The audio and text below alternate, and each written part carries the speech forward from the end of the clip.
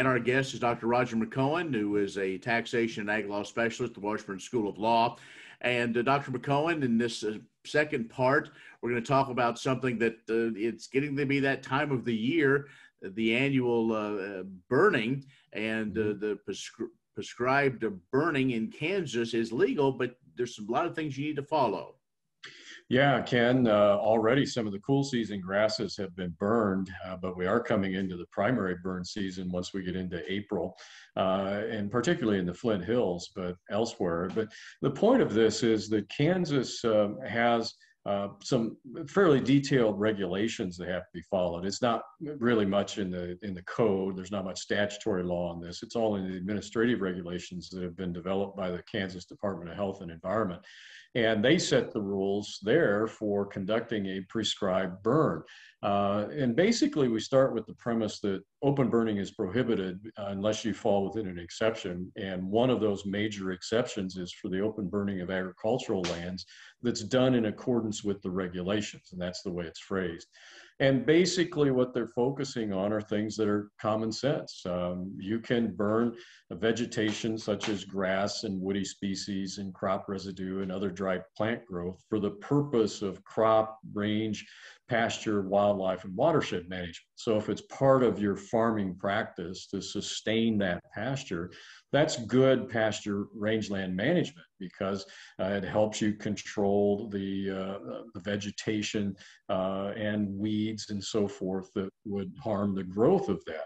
And so that's a good idea, but you've got to follow the rules. It's a good idea to notify local fire control authority within jurisdiction unless the county has said or the local jurisdiction has said you don't need to do that. And that's one of the things that can vary from spot to spot across the country.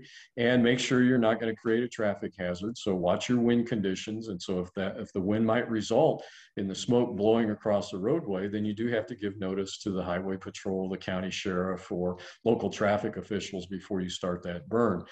Make sure you're not creating a visibility hazard for airplanes that are at a nearby airport. We have a lot of these rural airstrips, and so be mindful of that.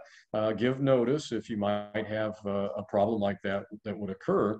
And then there are some additional regulations that apply in the Flint Hills. And during the month of April, there may be some prohibitions in certain counties. And a lot of that has to do with smoke affecting population areas such as Topeka and Kansas City. But as long as you follow the rules, you're not going to be held strictly liable for any problems that might result if that fire escapes and harms somebody else. And that's a key point for conducting ag burns in rural areas in Kansas. Well, Dr. McEowen, both these issues we talked about today are very important, and we just kind of scratched the surface. We just don't have that much time in this format to go over it. So how can our viewers read more about this and even subscribe to your blog and your thinking on all these important ag issues? Well, I contain, you can access my blog through my website, which is Washburn Walter, W-A-L-T-R. It's the Washburn Agricultural Law and Tax Report. And that's at washburnlaw.walter/edu. And on the homepage down the left-hand side, there's a link there for my blog. And there's also a little button that people can tap and get sign up for an email notification of when I add an article to the blog. And there's about 130 of those detailed articles that I write and include on the blog every year.